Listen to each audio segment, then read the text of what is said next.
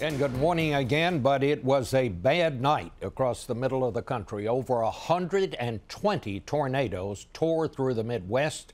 The death count stands at 5 this morning, but will likely go higher. Our Dean Reynolds is joining us from Wichita, Kansas. Dean, bring us up to speed.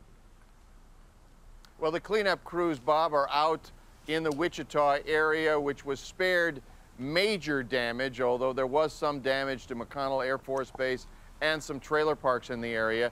But the real problem was about 200 miles south of here in a little town called Woodward, Oklahoma, where the 5 fatalities were reported and where the siren transmitter was knocked out by the twister that hit shortly after midnight. So the people who had been hearing the sirens on earlier twisters were left completely unprepared.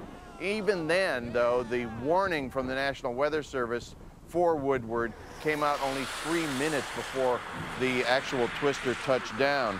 As I say, damage is being assessed in the Wichita area.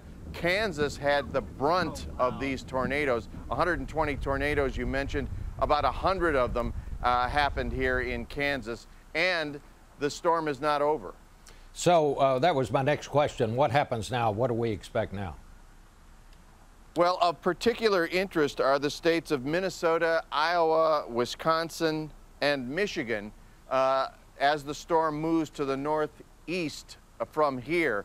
But also, it has such a large footprint that areas of Texas and Louisiana are also at risk. So people in that very wide scope of land should be alert today. Bob? All right. Dean Reynolds, who's seen a tornado or two. Thank you very much, Dean.